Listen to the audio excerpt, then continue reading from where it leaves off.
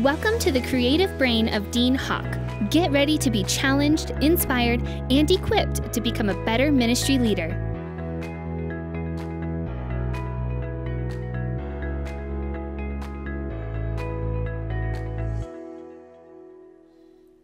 Hey, welcome back to those of you that enjoy the Dean Hawk Leadership Podcast. This is Dean. It's a pleasure to come and share with you each month. We release a new podcast on the 15th of every month.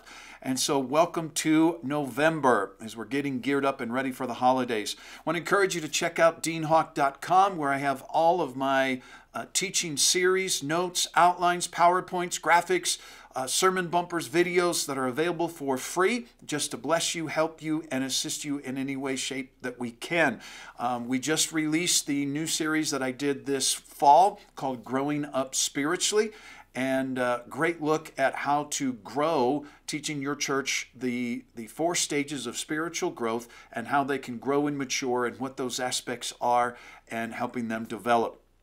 And then another thing that we just completed this last weekend, we had our volunteer appreciation dinner where we catered in a meal and just blessed all of our faithful volunteers. And every year we bring in some kind of talent or entertainment. I wanted to tell you about somebody that I would highly, highly recommend. His name is Nazareth, comedian Nazareth. And his website is NazarethUSA.com.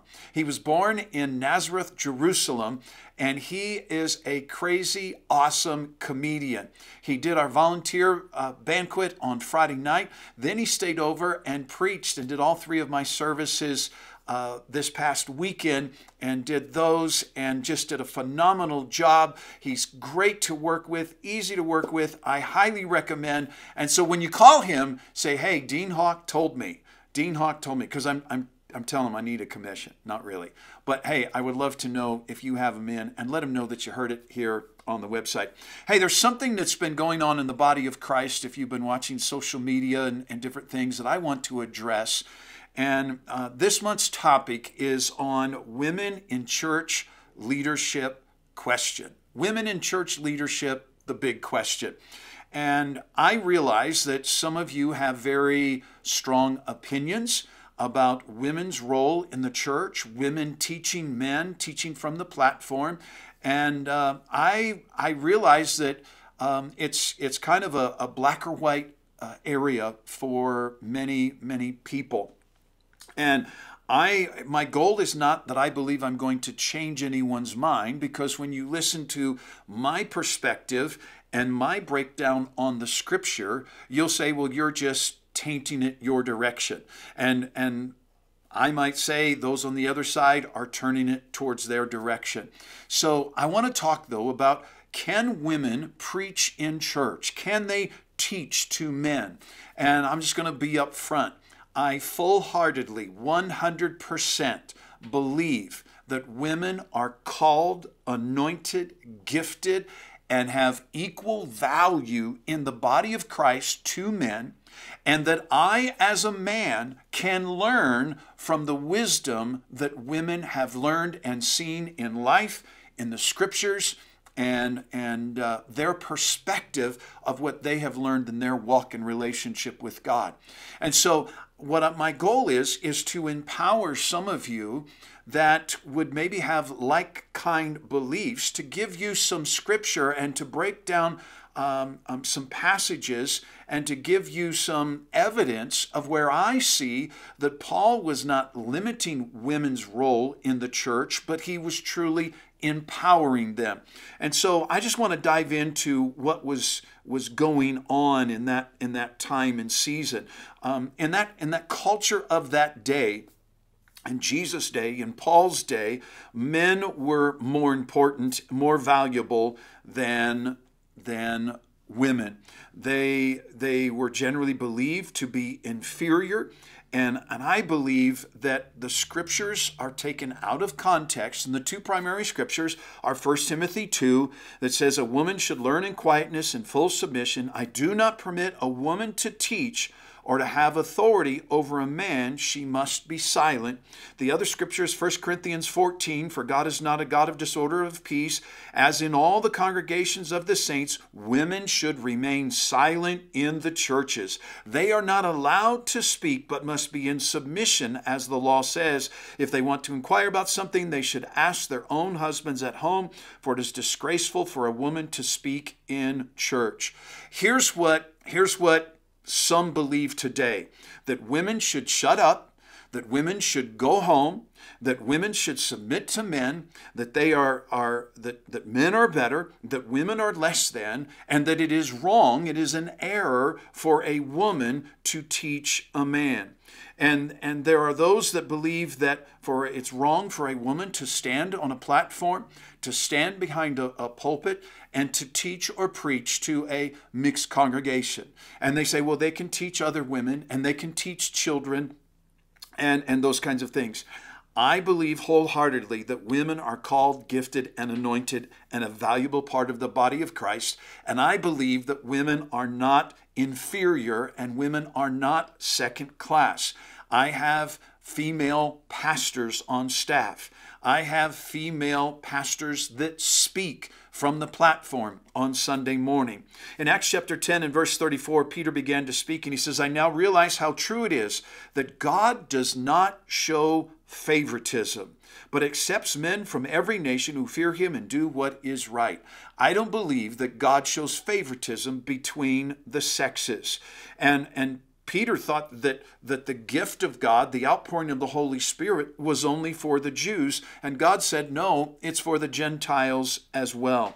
And so some sign of the times that were going on in the era of Jesus and Paul's time, what was going on in the culture. Women were less than a man. They were not allowed to go into a public assembly. They could not attend the temple services. They were meant to be out of sight, quiet, and not seen. And the law said that for them to go out in public, they must have their face covered. And all attention was given to the men. That the women could not own property. They could not have citizenship. They had no role or could not have public speech. It would be very similar to the Muslim countries today, and it was very similar in the Roman world as well, that women could not receive an inheritance, only in very rare instances, that women could not initiate divorce, and that when babies were born, they were washed and the baby was brought to the father. If it was a boy, he held it up and blessed the child. If it was a girl, he wouldn't even touch it, and he gave the command for it to be fed so it would not die. In other words, in the culture of that day, boys were winners, girls were losers. Men married at the age of approximately 25 to 30, and the women married as young as 12 years old was a Roman law, and mostly they married in their teen years. Women never asserted themselves because of the age difference that was happening in the marriage. Roman girls were considered the legal property of their fathers, and then at marriage they became the legal property of their husband. And the new owner would place a wedding ring on the finger to signify a business transaction had taken place. And so a woman was considered, it was considered below a woman's dignity to go out in public. Well, I believe that Paul had a revelation and he began to bring a cultural shift in the church world. In the church in Antioch, Paul stirred up tradition, and Acts chapter 13, it says, now in the church that was at Antioch, there were certain prophets and teachers, Barnabas, Simeon, who was called Niger, Lucius of Cyrene, Manaen, who had been brought up with Herod the Tetrarch, and Saul. And this is one of the most powerful verses where we see society of the first century was completely divided by rank, by status, by nationality, and by race. And the categories that were just described here in Acts chapter 13, they did not mingle. They did not associate. And every division sitting in the same room, serving the same God, and there was no strife. because you had Barnabas, who was from the island of Crete. He was a businessman. He was a non-religious Jew and had no theological training. Simeon, who we also we called Niger, was a Latin word which means he was a black man. Niger was his nickname. It was not an insult or considered degrading. Now, well, we've crossed these boundaries. It was not just a Jew sitting with a Gentile, but with a black man. And there was such camaraderie on this team. There was a love and a value and appreciation. Lucius of Cyrene was located in northern Africa. He was a slave that had been purchased and transported to his new home in Antioch. This man was the property of slave owners who had Latinized his name. He serves at the same table of a devout Jew, a businessman, and Simeon. And then we have Manaen, who was of nobility. One scholar describes him as what we would call a small king. He's a man of wealth, education, and nobility, and at the same table of cultural standards, he was considered a pagan or a Gentile. So we have a Jew, we have a Gentile, we have a king, we have a slave, and then we see Saul of Tarsus. He was despised. At the world at this time, Jews despised Gentiles. But when Gentiles hear the Jews speak, they would say, stop talking that dog language. Jews despised Romans because the Romans were their occupiers.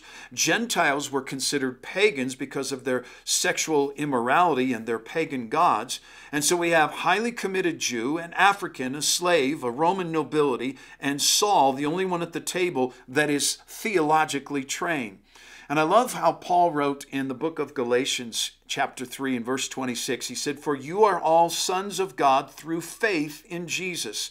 For as many of you as were baptized into Christ have put on Christ. There is neither Jew nor Greek. There is neither slave nor free. There is neither male nor female. For you are all one in Christ Jesus." That there are no longer sects and classes of culture and society, and that one person is not better than the other. That in Christ we all have equal value. In Christ, he goes on, he said, there is neither Jew nor Gentile, bond nor free. In 1 Corinthians 1, he writes and he says, "I appeal to you, dear brothers and sisters, by the authority of our Lord Jesus Christ, to live in harmony with each other. Let there be no divisions in the church. Rather be of one mind, united in thought and purpose. For some members of Chloe's household have told me about your quarrels, my dear brothers and sisters." You see, when we come into the house of God, when we come into the family of God, there is no race, there is no sex, there is no color, there is no rich, there is no poor, there is no uneducated or educated. We are one, and we come in that unity. Now, I want to give you my take on a biblical perspective of where the role we see women in Scripture. In Genesis 1:27, it says, God created man in his own image. In the image of God, he created him. Male and female, God created them. In Genesis 2:18, it says, it is not good for the man to be alone. I will make a helper suitable for him. Other translations say, I'm going to make a helpmate for him. Now, I think men have said, well, yes, she's my helper. In other words, kind of my servant. She is less than me. She is here to help and assist me. Well, if you break it down and you go back into the Hebrew, it's a combination of two words. I'm not going to Ezer, Neged. I don't know how you pronounce that, but the word Ezer is actually the word helper. It means to come alongside. It's not a subservient peon in life. It's the same Hebrew word used throughout the Old Testament to describe God as our helper. That it's coming alongside. In other words, if I would help with someone with their homework, it would mean I would go to someone, if I needed help with my homework, I would go to someone who is wiser than me to help or assist me. The word neged or Neged means equal. And so if you combine those together, it means equal helper, to be partners in life, not one of domination or control, but one of equally giving and blessing. It says in Genesis 3:12, the man said, "The woman you put here with me, she gave me some fruit from the tree and I ate it." It didn't say the woman you gave me, representing property, the woman you put here with me. For centuries, women have been viewed as property. I believe that Eve was on equal ground and equal status in God's eyes as Adam was. It's interesting to me throughout the book of Proverbs that wisdom is referred to in the feminine pronoun, that for wisdom is more profitable than silver, and her wages are better than gold. Wisdom is more precious than rubies. Nothing can compare with her. She offers you long life in her right hand and riches and honor in her left. Isn't it intriguing that wisdom is referred to in a female sense? I believe I can gain wisdom from another female, that a female can teach me, help me, grow me, stretch me, and expand me. In 1 Corinthians 7, it says, "The husband should fulfill his marital duty to his wife, and likewise the wife to her husband. The wife's body does not belong to her alone, but also to her husband. In the same way, the husband's body does not belong to him alone, but also to his wife." Paul put them on equal ground. Contrary to the law and the culture of the day, Paul said that each of our bodies do not belong to ourselves. And then we go and we look at the role of women in the birth of Jesus Christ. The world's ancient belief was that the father was the source of life for a child. Ancients believed that the male's semen contained tiny human beings that had been formed in the man's head. And this belief led to the Greek headship concept, that the woman was only the soil for the miniature human to grow. So basically women were seen as the soil or seen as the dirt and were treated like dirt. And what I love is the angel of the Lord did not go and talk to Joseph first. He came, the messenger of the Lord came directly to the female, to Mary, and said, "Greetings, you highly favored, the Lord is with you." Now, notice where you see and what you see Jesus doing in ministry. Throughout the Gospels, we see Jesus teaching on the hillside. He taught in the temple, but we see the feeding of the 5,000 and the 4,000. Well, what was the culture of the day? Women were not allowed into the temple. Jesus teaching in a non-temple place opened the door for not only women, but also children to come and to hear the good news, to hear the love of God, to see the miracles firsthand. We see that Samuel anointed David to be king of Israel, and he poured the oil over his head. In the Old Testament, people were ordained and anointed for ministry by the anointing oil. And a symbol of God's Spirit upon David to be king was that anointing. So think about this. When Jesus was anointed as king, when Jesus was anointed, it was done by two women. In John chapter 12, it says 6 days before the Passover, Jesus arrived at Bethany where Lazarus lived, whom Jesus had raised from the dead. And they were at a dinner. And it says, "Then Mary took about a pint of pure nard, an expensive perfume, and she poured it on Jesus' feet and wiped his feet with her hair, and the fragrance of the perfume filled the house." In Matthew 26, while Jesus was in Bethany, a home of a man named Simeon the leper, a woman came with an alabaster jar of very expensive perfume, which she poured on his head as he was reclining at the table. The disciples saw this and they were indignant. "Why this waste?" they asked. "This perfume could have been sold at a high price and the money given to the poor." It was probably Judas who wanted to steal from him. And it says, Jesus was aware of this, said, "Why are you bothering this woman? She has done a beautiful thing to me. And what she has done will also be told in memory of her." Remember, this was an act of worship, and we need to follow the example of this woman. At the resurrection, Jesus honored women, I believe, by appearing first to Mary Magdalene. And women were the first to find the empty tomb. And Jesus told them, "Go, you women go and tell others that I'm alive." The first people to proclaim the resurrection of Jesus Christ were women. I see that women have a definitive role in proclaiming the good news to all. If a woman could not teach a man or talk to a man, then they would have never been able to tell the original 11 disciples that remained that Jesus was alive. He had resurrected from the dead.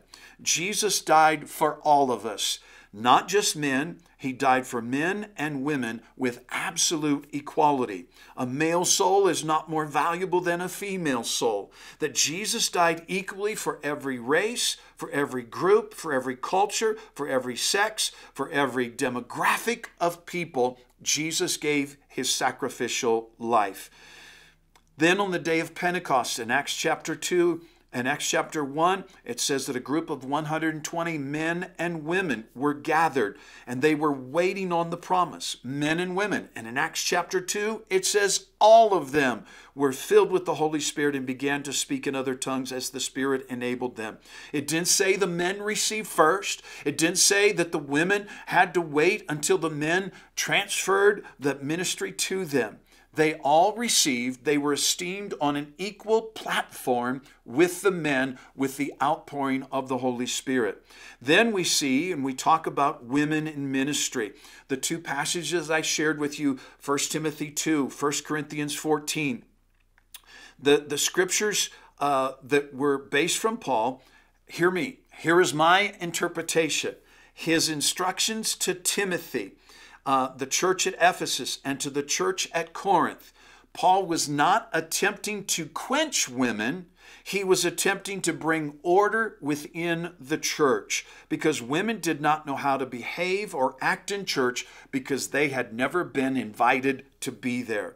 In fact, Paul was trying to teach women how to behave in church so they could be there with all of the guys. We see a reference to Lois and Eunice. Paul's words to Timothy in 2 Timothy 1:5. It says, "I've been reminded of your sincere faith, which first lived in your grandmother Lois and in your mother Eunice, and I am persuaded now lives in you also."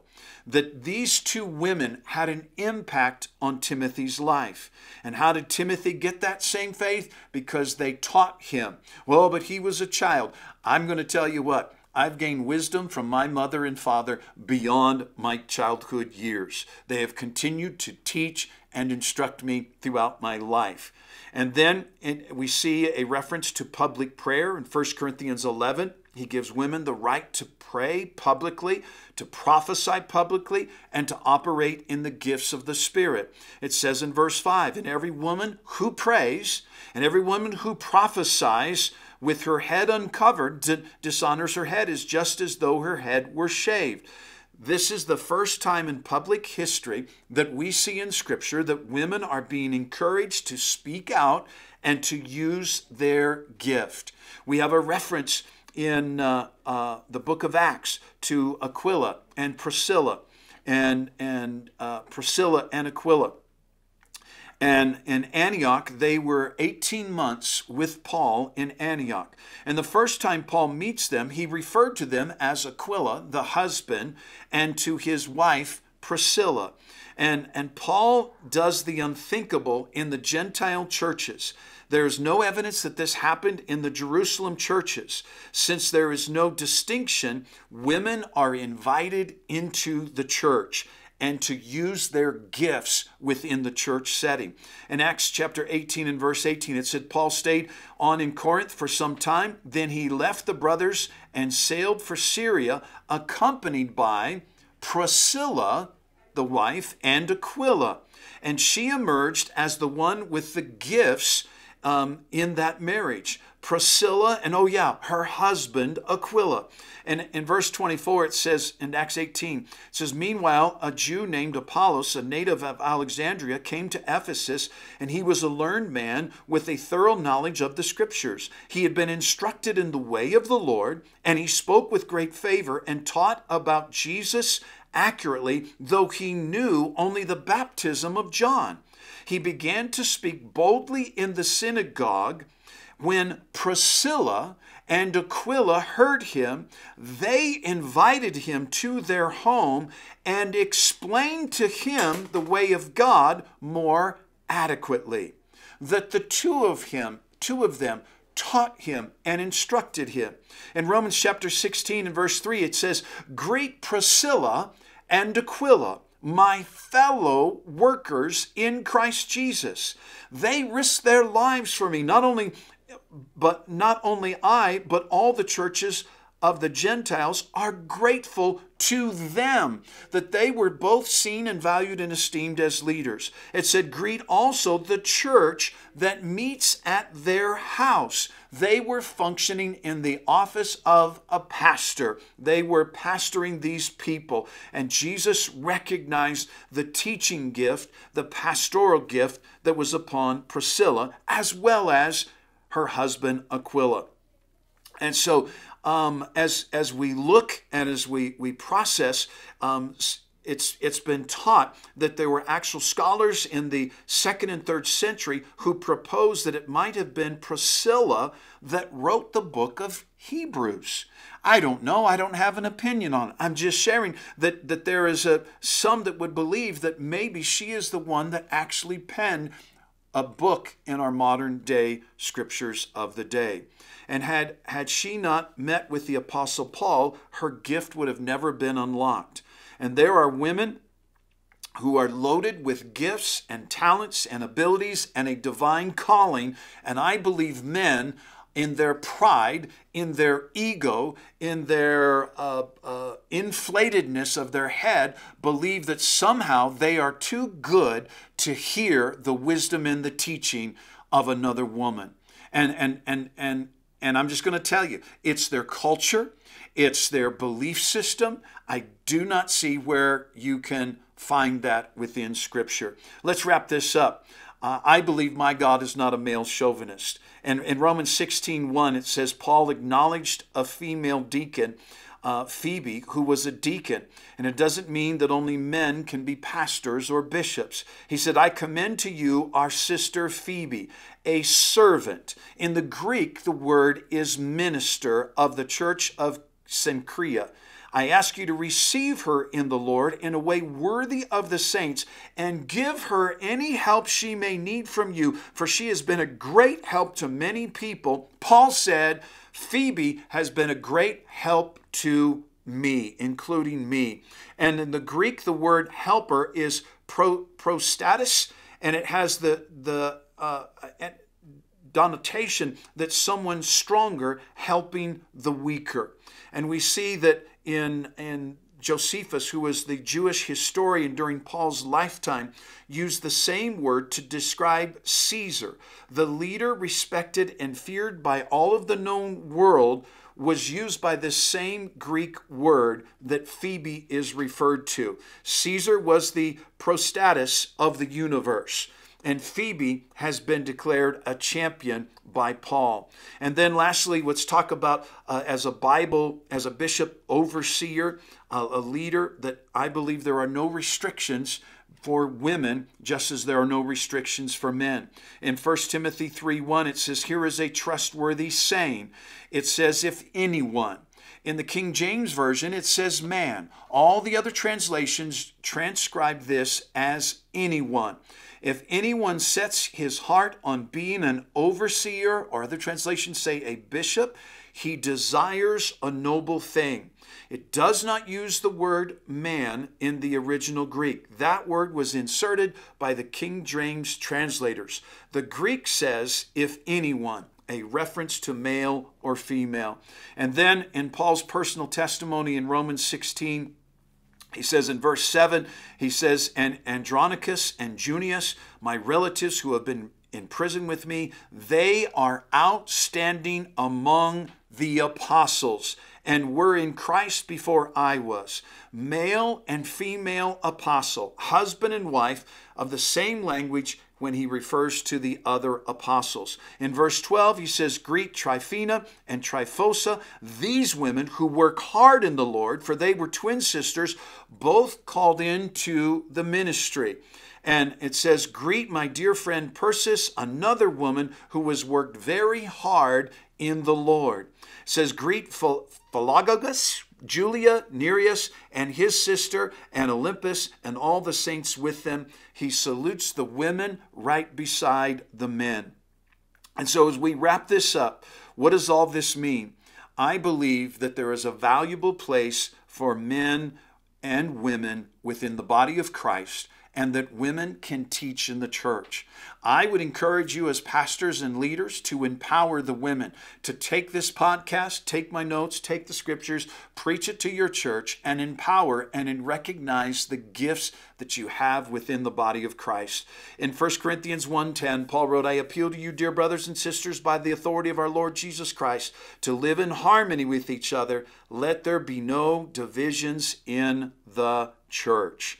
So there's my take on it, gang. There's my approach. I hope that you'll check us out every month. On the 15th of each month, we release a new leadership podcast. I've started a new blog that I'll be releasing, just an article or two. I don't know how many I'm going to write a month. Just giving you some thoughts, some ministry ideas. Can't wait to be with you next month. In December, I'm going to talk to you about sabbaticals. And I'm going to bait you with, I'm just going to tell you, listen next month, I think sabbaticals are unscriptural. And I'll tell you why. See you next month. Thank you for joining us today. For a free sermon series and teaching outlines by Pastor Dean, visit us at deanhawk.com. Be sure and join us next month as we continue our growth on leadership.